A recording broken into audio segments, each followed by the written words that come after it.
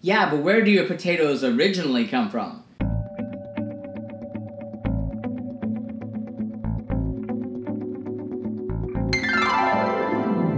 And welcome back to Cliffieland. This is weekend country number 136 on our second attempt of cooking the food of every single country in the world. And tonight we're up to the nation of Peru. Peru, located on the Pacific coast of South America, is bordered by Ecuador, Colombia, Bolivia, Brazil, and Chile. And it is a very large country. It is a mega diverse country.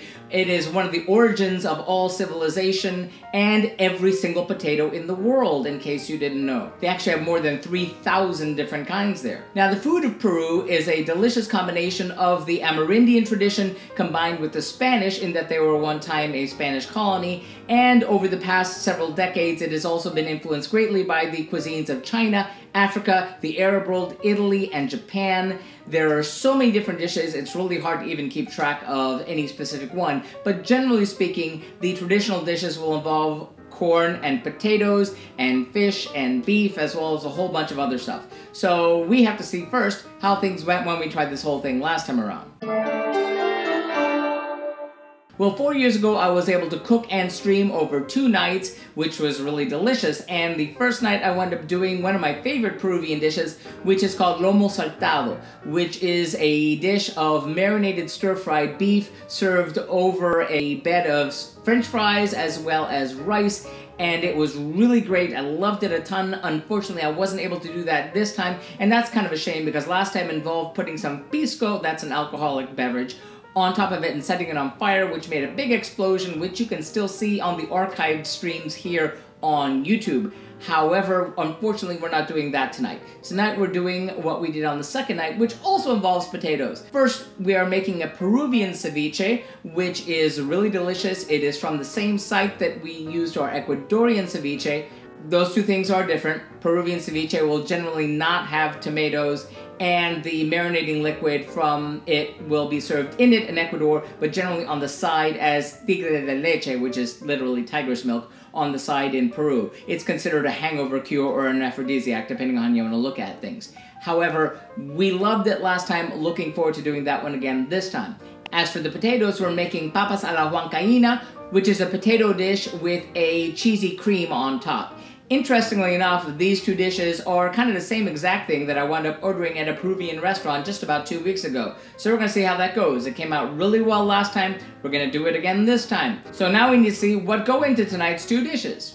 First, for our Peruvian ceviche, we'll need 1.5 pounds of very fresh and high-quality fish fillets. You can use corvina, halibut, escolar, hamachi, or mahi-mahi. 1 red onion thinly sliced, 1 cup of freshly squeezed lime juice from about 35 to 40 key limes, or 15 to 20 Peruvian limes. 1 or 2 habanero peppers cut in half without seeds and deveined, 2 to 3 sprigs of fresh cilantro, salt to taste, and finely chopped cilantro to taste. And for the dressing, you can optionally use lettuce leaves, cancha, tostato, or chulpe corn nuts, freshly boiled corn, sweet potato, thinly fried or baked chips or boiled thick slices, chifles or fried green plantain chips, diced or sliced hot peppers optionally, olive oil optionally, or lime slices. And then for our papas a la Huancaína, or potatoes with cheese, we'll need 1/4 cup of lemon juice, 1/8 of a teaspoon of ground red pepper or to taste, salt to taste, 1 onion thinly sliced, 2 tablespoons of canola oil, 3 cups of Monterey Jack or Swiss cheese shredded, 1/2 teaspoon of turmeric, 1.5 cups of heavy cream, 6 potatoes drained, peeled, and quartered, we're using red potatoes here, and 1 to 2 hard-boiled eggs for garnish. That looks really great. Note some of the prep work, which you saw in the ingredients,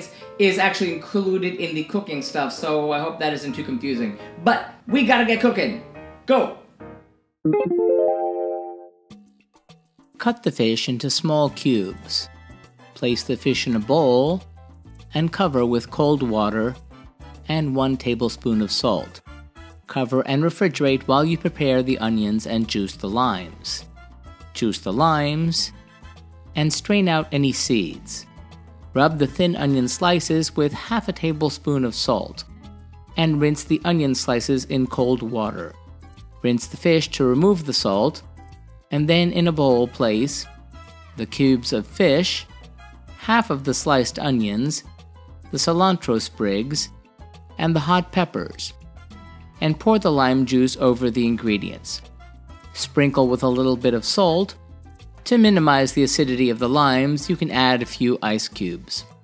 Cover and refrigerate for about 5 to 15 minutes. Scrub, peel, and quarter the potatoes. Place the potatoes in a saucepan of boiling water and boil until tender, about 20 minutes. Then in a small mixing bowl, combine the lemon juice, red pepper, and salt, and onion slices, and coat them with the mixture. Stir well and set aside. Drain the potatoes to allow them to cool. Then heat the oil in a large skillet over low heat and add the cheese, turmeric, and heavy cream. Stirring constantly, continue cooking over a low heat until the cheese melts and the mixture is smooth. Add the cooked potatoes and gently stir to heat them through, about 5 minutes. Do not allow the mixture to boil or it will curdle. Transfer the potatoes to a serving bowl, sprinkle the onion mixture over the potatoes, and garnish with hard-boiled eggs. Remove the ceviche from the refrigerator. Remove the cilantro sprigs and hot peppers from the mix. Taste the fish ceviche and add additional salt if needed. Use a spoon to place the ceviche in each serving bowl. Add additional sliced onions to each bowl. Add the diced or sliced hot peppers, and sprinkle with the finely chopped cilantro. Serve with the selected dressing ingredients on the side.